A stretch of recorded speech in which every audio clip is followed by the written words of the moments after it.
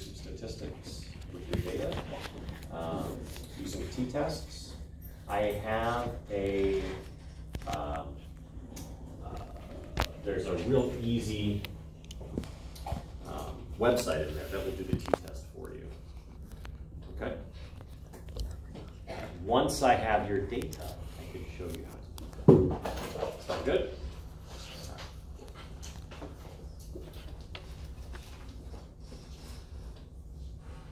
Nice. What else? If you haven't done so already, please read Dirt, Skin of the Earth, and that Michael Pollan Botany of Desire. Okay. They're in the module for botany. All right. Today, we're going to talk about dirt. Yay! Are you going to post a study guide page for us to go in? For the exam, just use the same one. Right? It's already there. We'll post another one. I mean, I can post a one for the second exam, but use the same. Was that helpful for people? Yeah. No.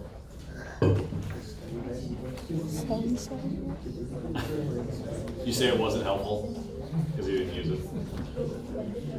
That is problematic. Wait. Question. Okay. For our lab practical, I'll go. Somebody's got a question. What's up? For our lab practical, will you Yeah. give us like study guides or like stuff that we need to remember on there? Okay. We're going to go over that. So this week we have a field trip. Next week we're going to wrap up plant parts. We're going to have the lab's going to be all about plant parts, and then the following week is the lab practical. So next week in lab I'll be going through all this stuff in lab practical. Okay. Okay, good. So remember, plants are terrestrial species by and large. Plants are actually more terrestrial than animals are. Way more terrestrial.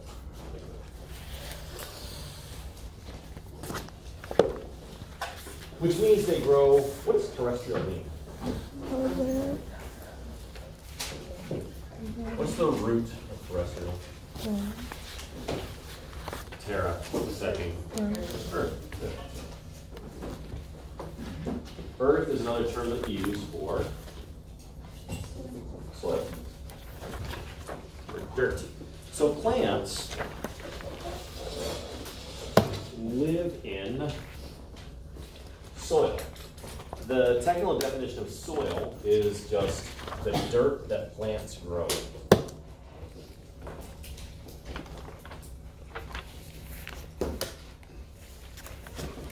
Very functional definition. If it's dirt that can support a plant, it is therefore soil. If it cannot support a plant, it's just dirt. Right. Cool. Okay.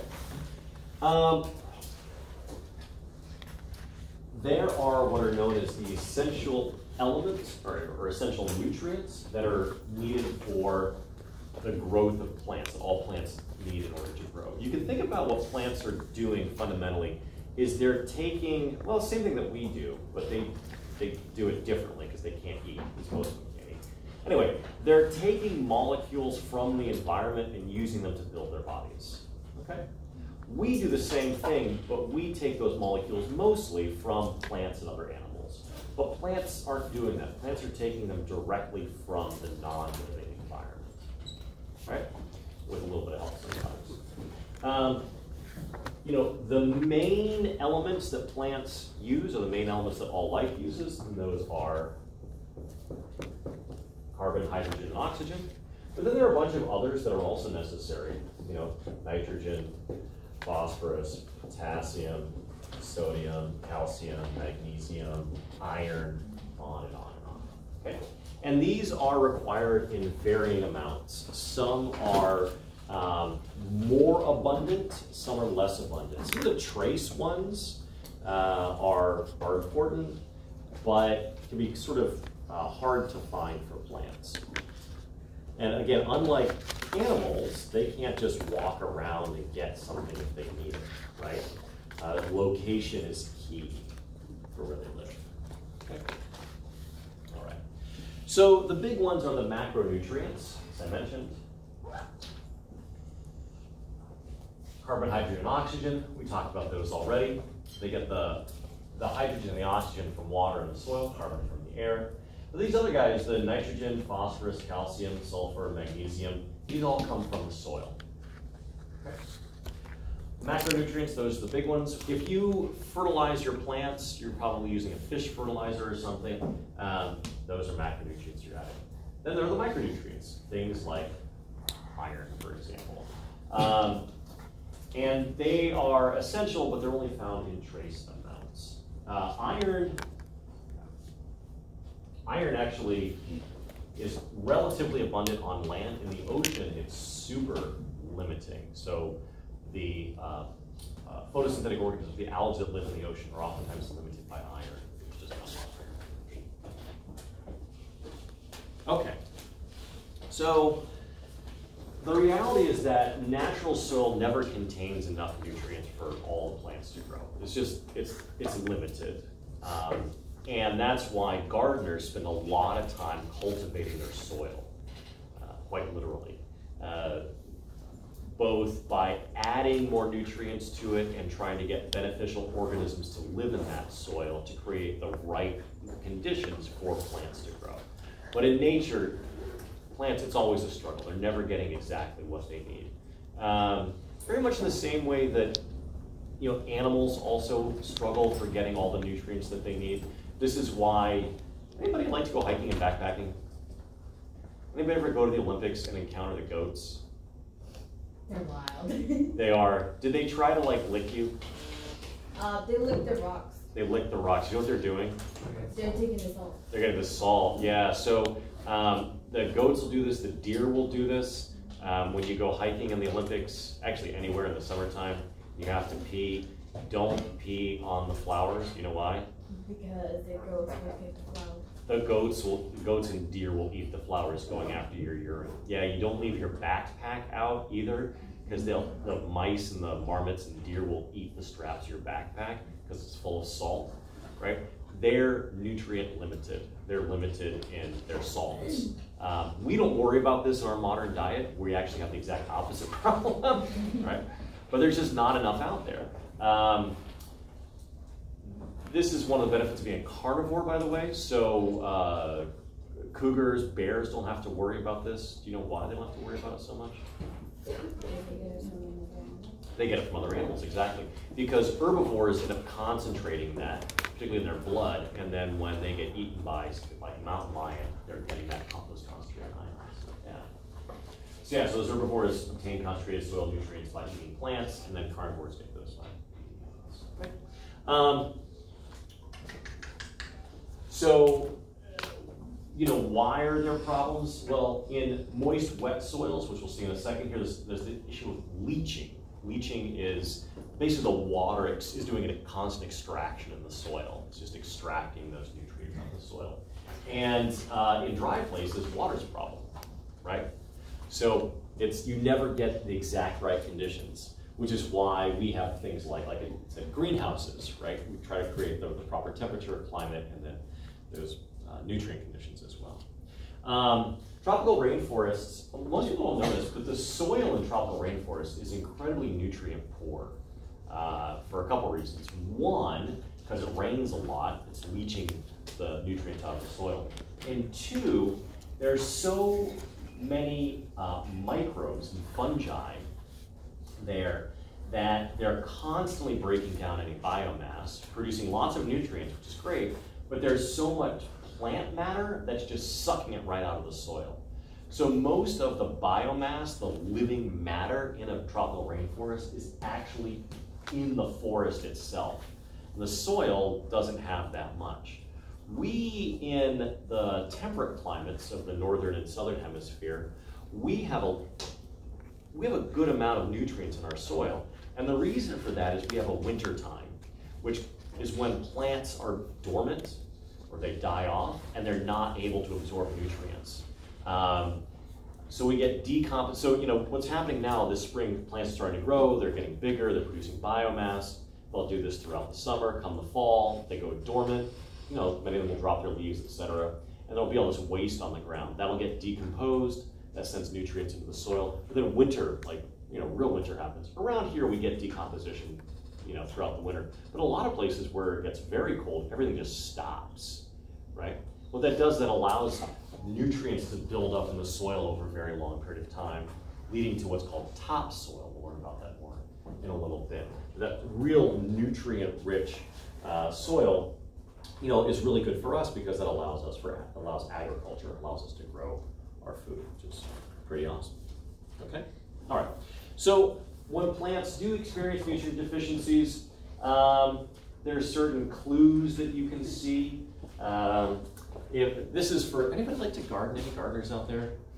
A little bit. I think you might do it once you actually own your own property or have your own place. Yeah.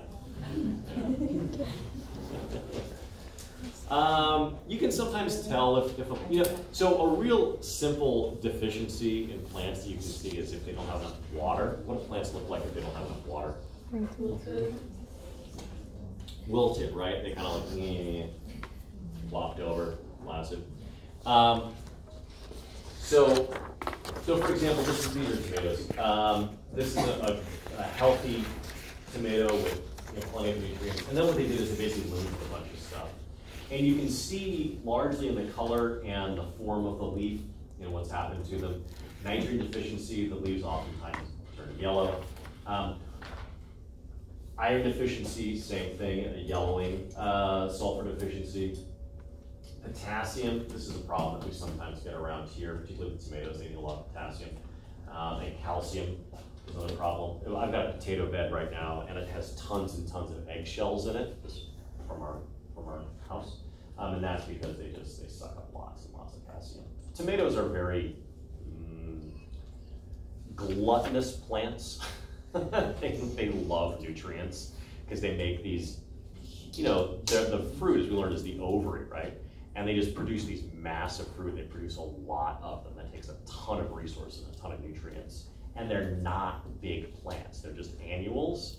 They don't take several years to grow. Like we've got an artichoke that's like a freaking dinosaur. This thing's massive, right? It builds up a lot of biomass, and so when it does produce its chokes, it has a lot to support it. Tomatoes, not so much. Consequently, they need lots and lots of nutrients. So you have to really be good to them. But you get tomatoes. Okay, so we talked a little bit about soil, how soil works. This is, we're kind of moving a little bit into geology here, so if you're wondering why we're learning about this, it's because, remember, soil is the dirt that plants can grow in. Okay? So there are two basic parts to soil. One is the non-living portion that comes from broken down rocks. And these make up what are called the soil particles. Sand, silt, and clay are the main particles that make up soil. And they're just whatever rock is underneath the soil, the underlying bedrock.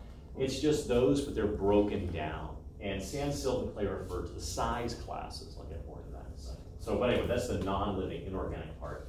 And then you have the organic part, which is called humus. And this is the decomposed or decomposing organic matter that is in the soil as well. And for, good rich soil, you need both, okay? Now, let me see here. So,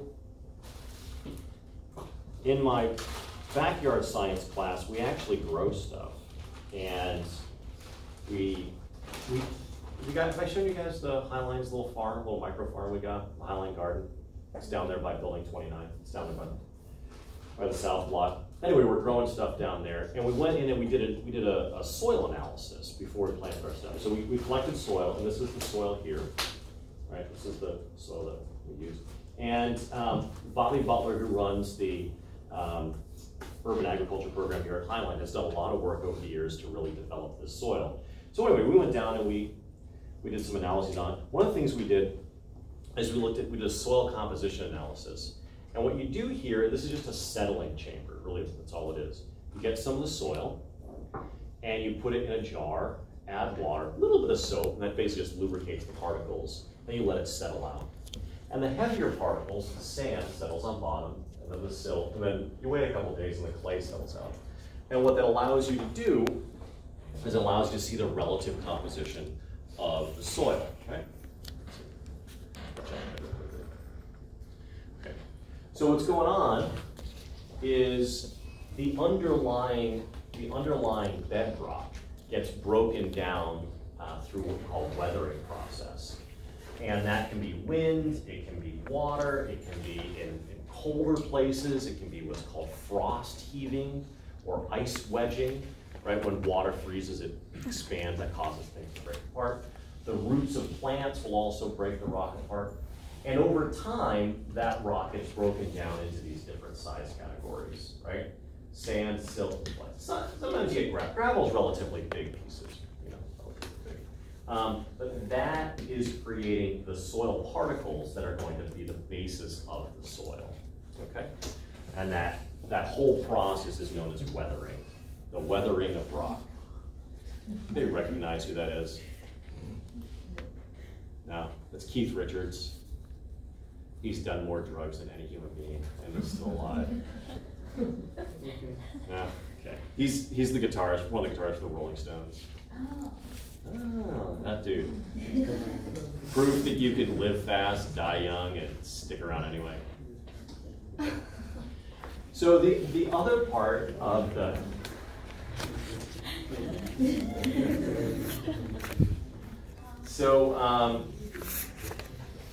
the other part of the soil is what we call the humus, not hummus, the humus.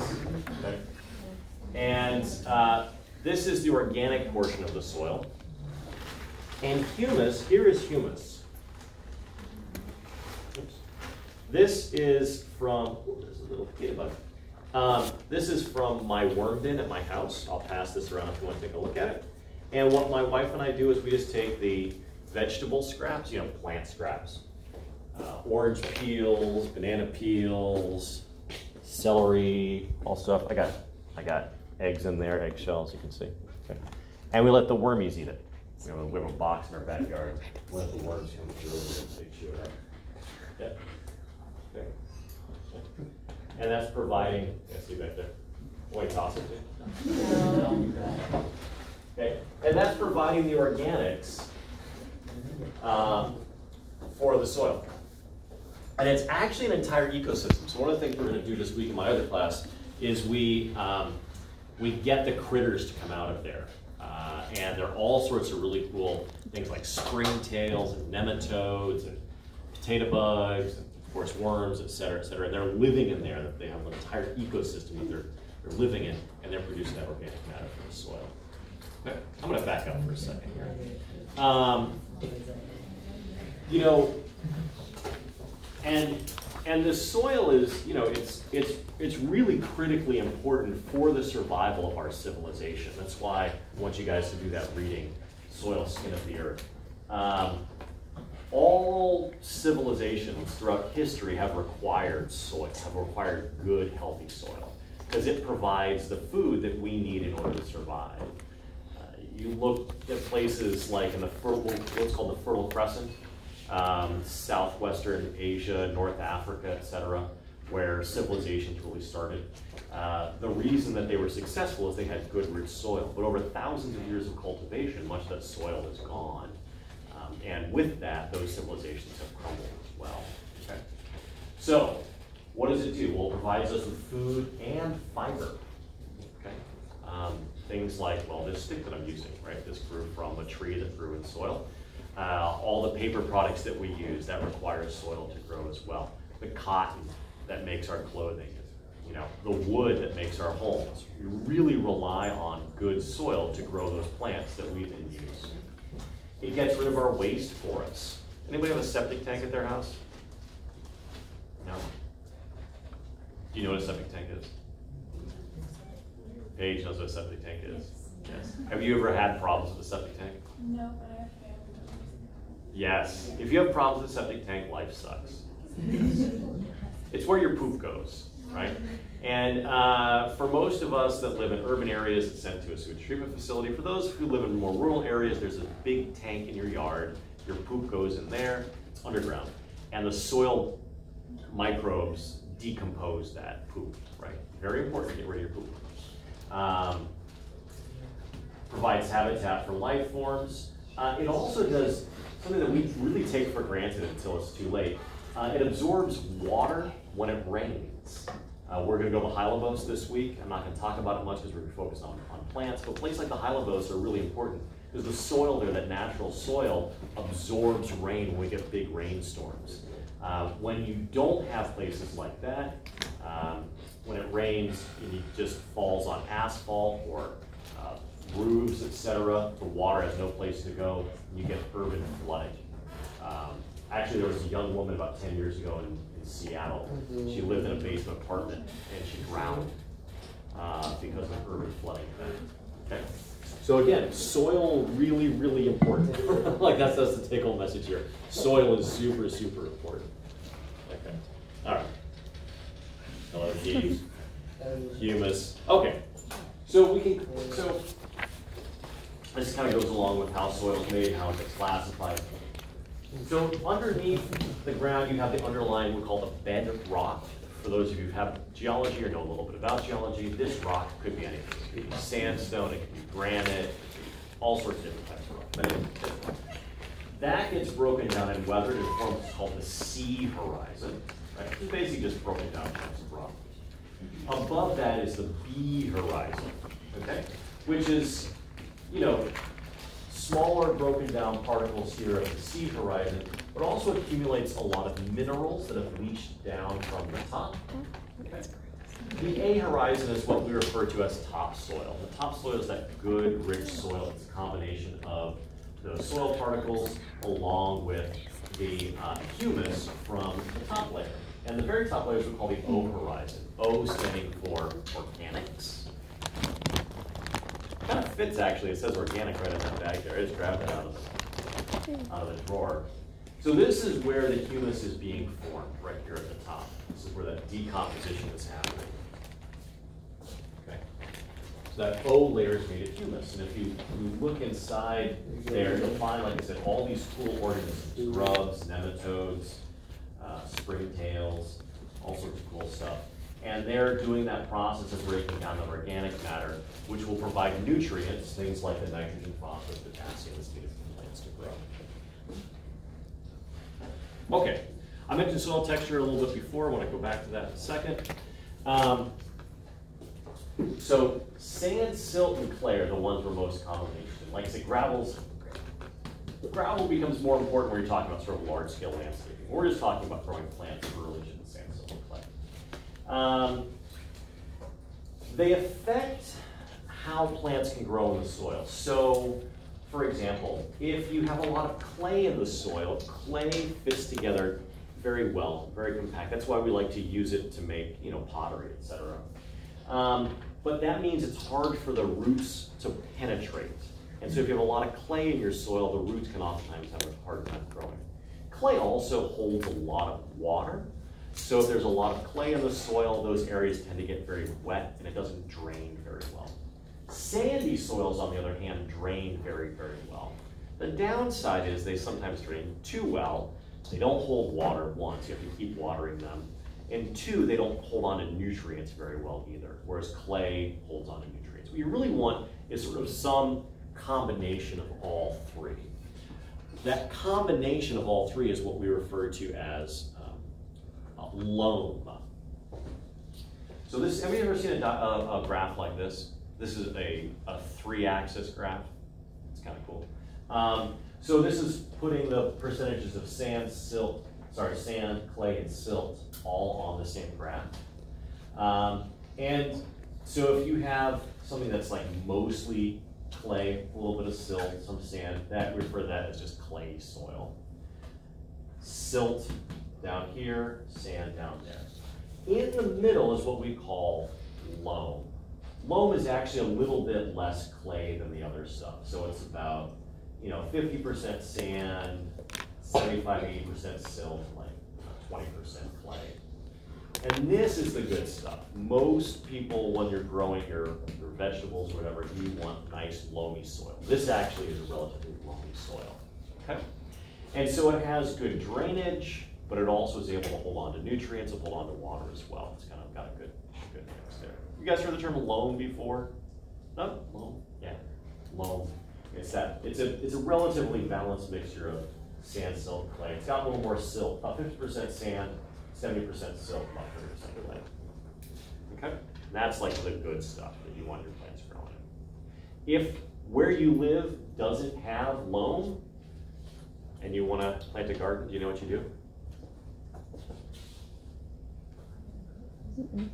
Yeah, you truck in dirt from someplace else. Yeah. Burien bark. You guys heard of Burien bark? Ever seen their trucks drive around town? No. Or Carbonitos over on 167. Carbonitos. They're another place. You can just order but my wife and I have done it. You order huge truckloads of dirt, right? We order topsoil. We order, wood chips, whatever you need to add to your soil to get that mixture right. Okay. So the primary thing that plants need out of the soil is water. All right, so I'll talk a little bit about how plants get water out of the soil. Remember I said there's a balance in the soil between sand, which drains very well, and clay, which holds on to water. Depending on where you live around here, you could have a lot of sand in your soil, you could have a lot of clay. This area had a lot of, there were glaciers in here in parts of the western Washington, and that can leave behind really clayey soil, which can be problematic. All right, so this took me a long time to conceptualize, but there is water in soil. It's in there, like right now there is water in this soil. It's kind of crazy. Oops. And what's going on is you have these soil particles, right? Sand grains, clay particles, maybe some organic matter. And between those particles is what we call the pore space. Not like pores and I don't have any money, as in like the holes, right? The pores. And in that pore space, there is water. Anybody have a well at their house? Ever live someplace where you use well water? Okay. I always thought that what you did when you dug a well is you dug down and you tapped into like a big underground lake. But that's not what it is. What it is you dig down and you get to a point where the dirt is filled with water. All of that space between the dirt has water in it. It's totally saturated. And plants have evolved to get the water out of that pore space. They've got these very, very fine little root hairs that grow off their roots. They're single cells, so they're really tiny, and they grow into this root space and absorb water. In addition to water, they absorb all these different nutrients as well, which come in the form of ions. We'll talk about the chemistry about how they deal with that in a second. Okay? All right. So, one, how do plants obtain and absorb nutrients? First, they increase surface area by having those little tiny root hairs. Okay? Second, they actually change the chemistry of that water. And third, they have symbiotic relationships with other organisms that allow them some extra help. Okay, let me see here. It's a lot of words. Let's go here. All right. So what happens is the different ions that they need, for example, calcium, potassium, these cations get attracted very strongly to anions, which can be found on something like this clay particle, for example. Right? As a way of getting those cations released from this clay particle, the plant engages what's called cation exchange. Basically, it's changing the pH of that pore water. And what it does is, through the basic respiration that's occurring in the root, it's releasing carbon dioxide, right? That carbon dioxide becomes carbonic acid, and it increases the hydrogen ion concentration, lowers the pH. In doing so, that helps to mobilize these anions away from the clay particles, making them more available to the root itself. One of the things that we do in our gardens is we change the pH of the soil itself, so that it makes it easier for these cations to be available for the root. Okay? Yeah? So is it better for you to be more basic or something? You have problems in either direction. So you want to be relatively neutral. Yeah, right around 7. Yeah. You end up getting problems either way.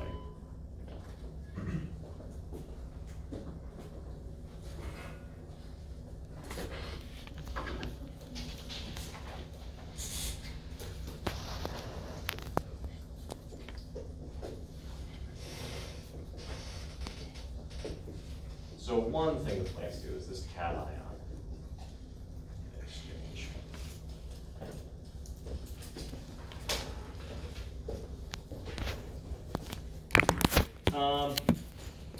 Another cool thing is they use a mutualistic symbiotic relationship with fungi. This is what's called mycorrhizae. Myco meaning fungus, rhizae meaning root. About 90% of all terrestrial plants have this mutualistic, meaning it benefits in both directions, symbiotic, meaning they live together, relationship with fungi. 90%. We actually think that the first plants, when they evolved on land, didn't have roots. Instead, they utilized fungi as their root system. Okay. This here is the body of the fungus. This is what's called the fungal hyphae. If this is a root hair, which is already small, you can see how tiny those hyphae are. What that means is they have an even greater surface area, which makes it easier for them to absorb water and nutrients. In addition, the fungi are decomposers. So they are actively breaking down organic material in the soil to produce more nutrients. Nitrogen, but particularly phosphorus. Fungi are really good at releasing that phosphorus. So if it's mutualistic, it means that both parties benefit. The plant's getting the water and the nutrients. What do you think the mycorrhizae is getting in return?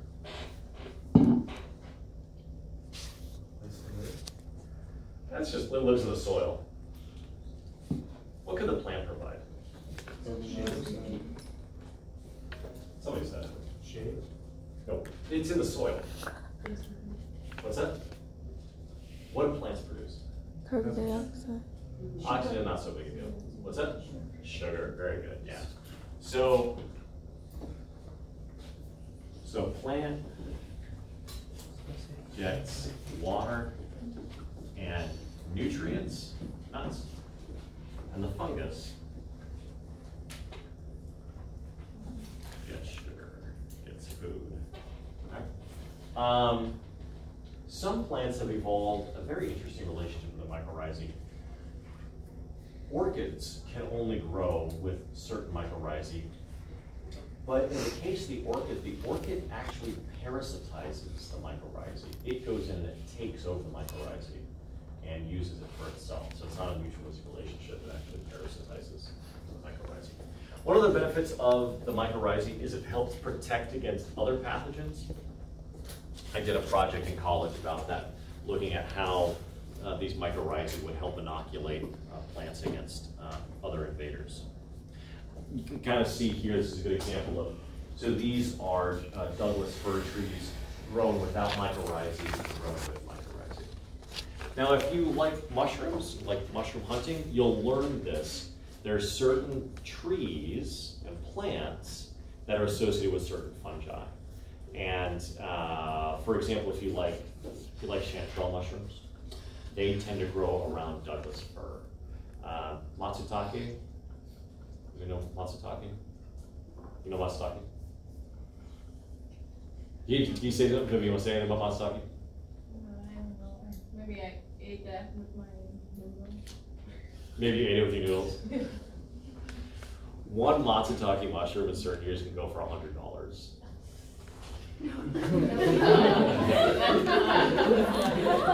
They're very, very good. There's an entire mushroom. There's a mushroom mafia. You may not know this, but come the fall, yeah, actually, and there are some mushrooms that come out. Most come out in the fall, some come out this time of year. But no, there are people who, they go mushroom foraging, and they're very, very protective. They carry guns, etc. Certain, like organized crime has gotten into the mushroom foraging business because it's really big money. Matsutake is one of the real big ones. Is it truffles? Truffles are really big. Morels are coming out now. Yeah. Wait, why is it expensive? It's one of these things you can't grow it. You have to find it, right?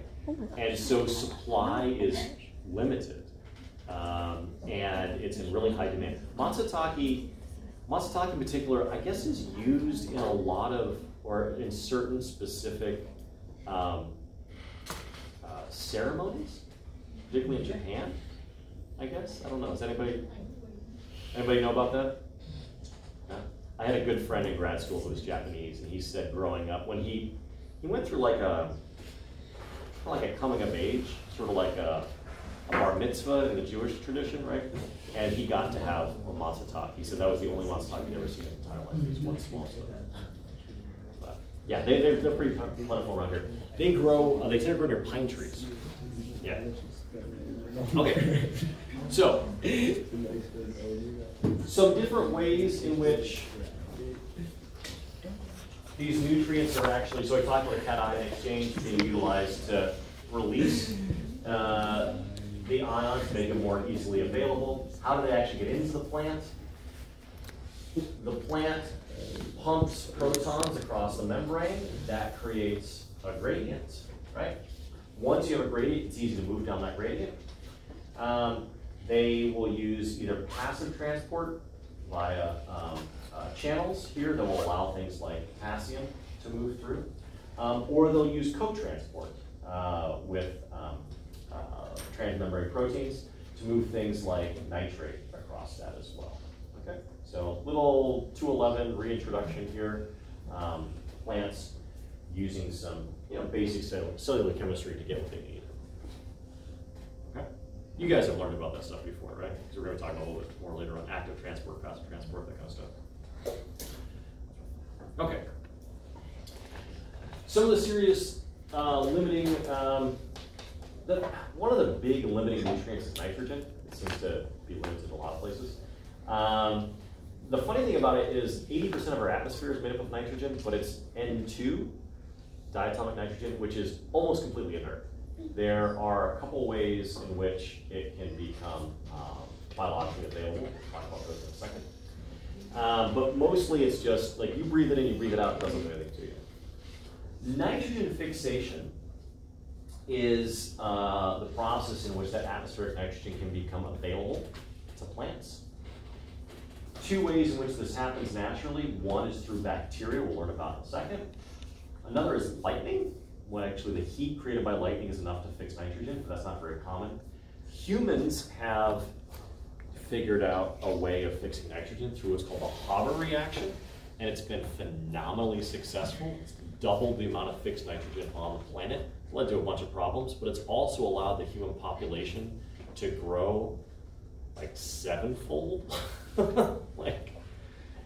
We have 7.5 billion people on this planet right now, largely because of the ability to fix nitrogen, because we can produce more food now. Okay, so there's this whole nitrogen cycle thing. There's a lot of words here. I don't like words so much. Okay, so you have the atmospheric nitrogen from the air.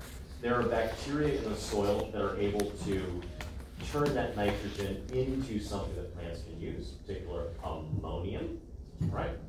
There are also bacteria that are able to take decomposing, decaying matter or poop and then turn that into ammonium. Right? There are other bacteria that will take ammonium and turn it into nitrate. Plants can use either. Plants can use ammonium or nitrate. If they take in nitrate, they'll convert that into NH4 to be used for growth as well. All right? So there are a couple different pathways going on here. There's decomposition that's directly from the atmosphere. It's mediated largely by these bacteria. So super, super important to have those bacteria. Okay? All right. Who are these bacteria? The big ones are what are called rhizobia. It's the third member we're showing up now. Rhizobia have a special relationship with one specific group. Oh, let me back up for a second. Rhizo, again, means root, and bia is just living things. So these are bacteria, these aren't fungi.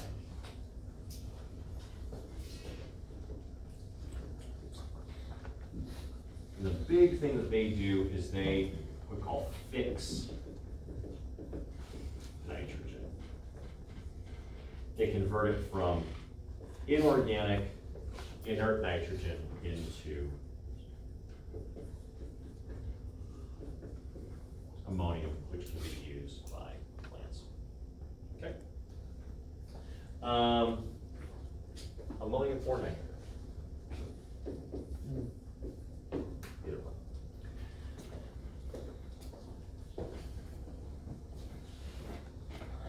There is one specific group of plants that has this special relationship. Anybody know which group it is? I'll give you a hint. They are the musical fruit. What's the musical fruit? What is it? Beans. Remember? Beans, the musical fruit. The more you eat, the more you toot. Yeah. Beans, aka legumes. Beans have the symbiotic relationship with the rhizobia. So remember that 90% of plants I told you has a symbiotic relationship with mycorrhizae? The other 10%, those are mostly beans. Yeah. Beans are super cool because whereas most plants as they grow suck nutrients out of the soil, beans actually put nitrogen back into the soil because they have this relationship with the rhizobia.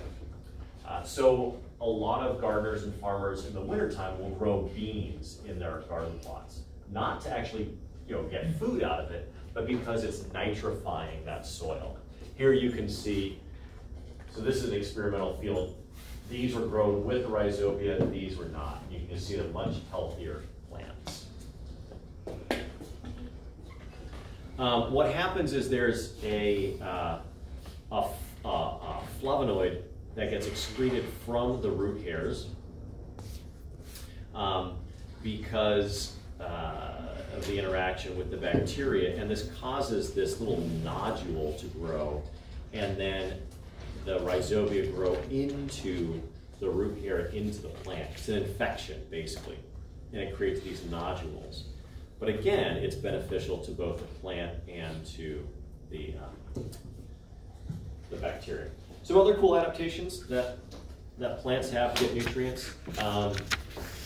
Some plants are carnivorous. This is a pitcher plant. We have pitcher plants around here. The way a pitcher plant works is it has this fluid on the inside, and flies will go in there to get stuff, and they get stuck and they get digested inside of that fluid. Another famous one, of course, is the Venus flytrap, which closes in on flies, which is kind of cool. Some plants are parasitic, like this dodder or this snow plant. Notice they're not green in color because they don't photosynthesize. They actually parasitize other plants. As I mentioned before, orchids as well. Many orchids are called epiphytes. They grow on other plants. They grow in trees, etc. And they actually parasitize fungi, which is kind of cool. Okay. Question? Yeah. If it's, how do you say the word parasitize? Then how is it not a fungi? Because it's still a plant. I So- thought that's what a fungi was that parasitizes it. No, not all fungi are parasites. So fungi are their own, monophyletic group of living organisms. So it's a totally different thing. Fungi are heterotrophic. Fungi have chitin in their cell walls. Fungi are saprophytes. Plants have cellulose cell walls. They've got plant cells. These have totally different evolution. They're totally different group of organisms, but they're parasites. Yeah, they've actually given up the need to photosynthesize. Yeah. So like in all cases where like the plant is like not green and it's Yeah. like red, does that mean it's like parasitic in some way? Usually is, yeah. Yeah, typically. Where's the dirt bag? Right here.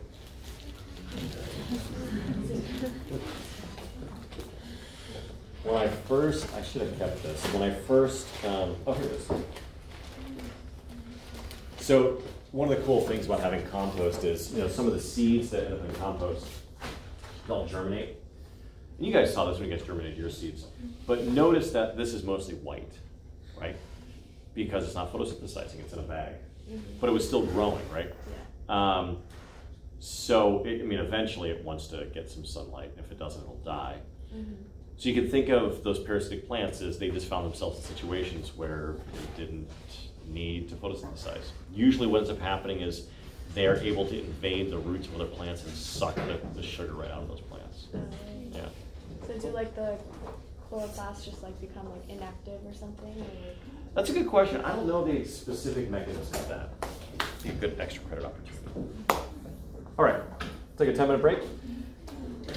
I need your data though. So I'm going to pull up that spreadsheet on germination data, and I want you guys to enter it into the computer, okay?